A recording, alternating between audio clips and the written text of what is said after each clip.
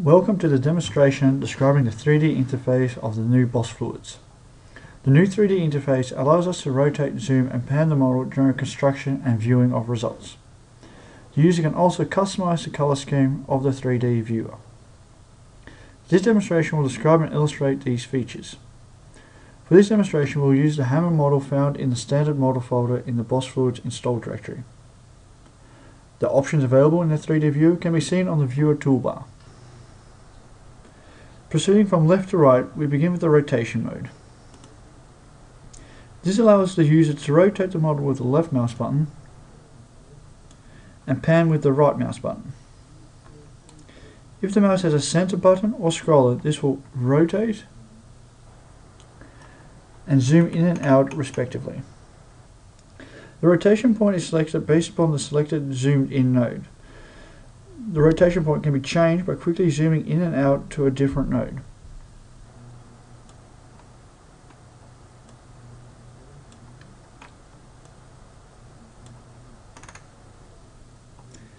Next is the pan mode. This switches the function of the left and right mouse button to pan and rotate respectively. The zoom mode allows the user to zoom into a section of the model by clicking and holding the left mouse button and dragging across the screen, creating a viewing window. The center model icon will display the entire model in the current orientation.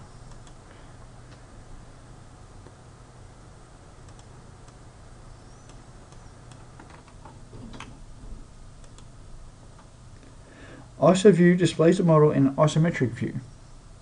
This is the default view and orientation when first constructing the model.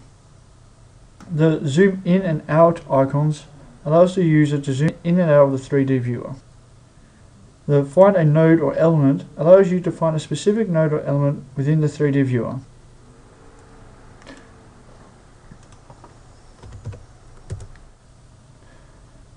With the 3D viewer zooming into the specific node or element.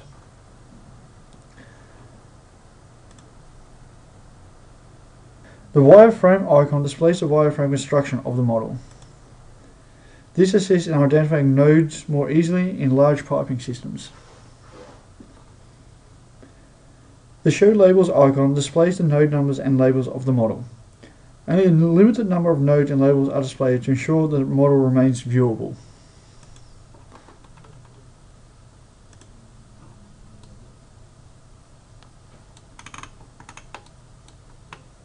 We can configure and customize the viewer as we wish with the viewer option settings. Here the available options are the render quality, font size of nodes and labels,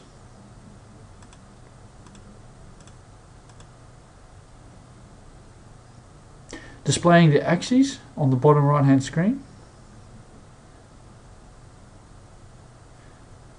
adjust the diameter multiplier to improve the display of long pipeline geometries,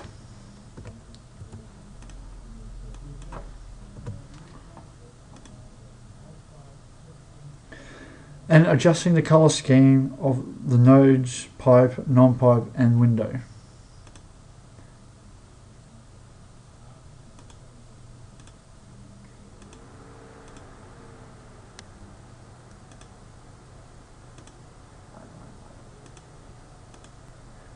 This completes the demonstration on using the 3D viewer in BOSfluids.